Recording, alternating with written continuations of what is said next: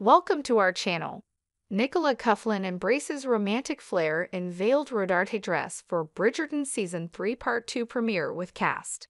Nicola Coughlan's custom Rodarte gown at the Bridgerton Season 3 Part 2 premiere featured a blush-toned twist on bridal attire.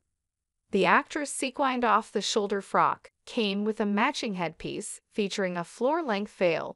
She also added on burgundy velvet gloves, matching a pair of platform pumps.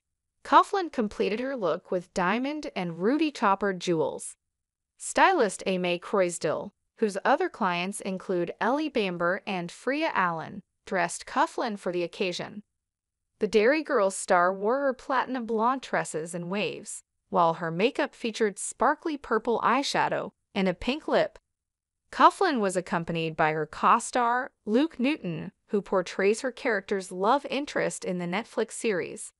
Newton opted for a gray Emporio Armani suit with peak labels, zipper details, and embellished shoulders, accessorizing with a pair of chunky patent leather shoes. Season 3 of Bridgerton sees Coughlan's Penelope Featherington strike up a romance with Colin Bridgerton Newton. After Netflix debuted the first 4 episodes on May 16, the final 4 will premiere on Thursday. Bridgerton has gone beyond the small screen and made its mark on the fashion industry.